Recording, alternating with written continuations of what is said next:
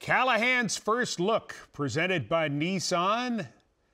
This year, the New England Patriots are 2-6 under their first-year head coach, Jerod Mayo. They're coming off a win over the Jets. Their young quarterback, Drake May, suffered a concussion in the game against the Jets, so he is in the protocol right now. Their backup is Jacoby Brissett, who it feels like has been in this league since the late 1960s. He's played forever. But it's another week, Brian Callahan, where you don't know who the other team's quarterback is going to be. It seems like you've had about 6 of these. Yeah, I think that's where the league is right now. That's how these things are going. But they got a young player that they drafted highly and think highly of. And then Jacoby's been doing it for a long time, and he's very capable. He's a veteran quarterback. He sees it. He can get the ball out. He's a proven commodity in this league, and I'm sure they're happy they have him as well to help fill in. He's a pro. Absolutely. You know, that's the thing about Jacoby Brissett is if he's going to start, he's ready. If he's a backup, he's ready. He can make the throws.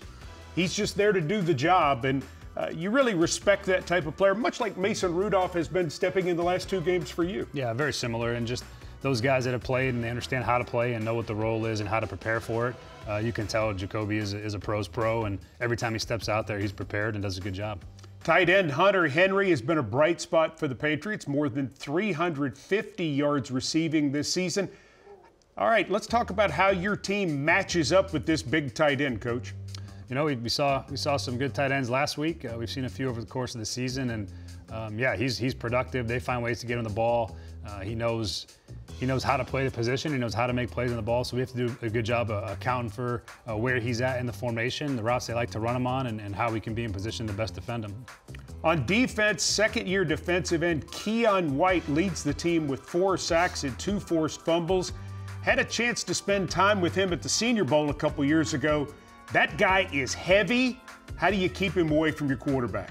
Yeah, it just you got to match the physicality. It's a physical defense. It's a physical mindset for them on defense. They have always historically done a good job, and obviously with Jerod Mayo there, they have a lot of remnants of the same things they've been doing for a long time, and he's just one of the next in line of a lot of guys that look and feel the same as him.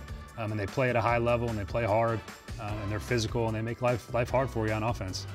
Played a good game against a very physical Jets team, taking a 25-22 victory. That's Callahan's first look. Good to be home this week and have a chance to play November football at Nissan Stadium. Yeah, I'm looking forward to it. Talk to me a little bit about what your team's preparation is going to be like this week as you get ready to take on a team like the Patriots. Really, our process won't change a whole lot. We got to make sure we focus on taking care of our job first, which is the things that have allowed us to lose some games. And that's the details and our habits and how we go about the business of the week. And really got to do a better job of tightening down some of our eye discipline. And then, again, some of the things in the special teams to keep us in position to win.